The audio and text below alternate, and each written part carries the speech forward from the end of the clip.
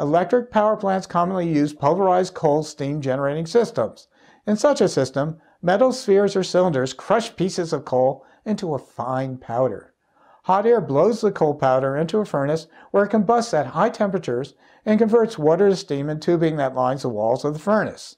The steam passes through a series of high, mid, and low-pressure turbines connected to a common shaft that spins a generator. This type of power plant requires high-grade coal that has a low ash content. Ash is a non-flammable component of coal. Another type of coal power plant, fluidized bed combustion, burns coal in a layer of heated particles suspended in flowing air.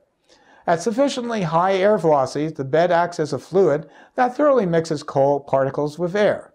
This fluidizing action completely combusts the coal at relatively low temperatures.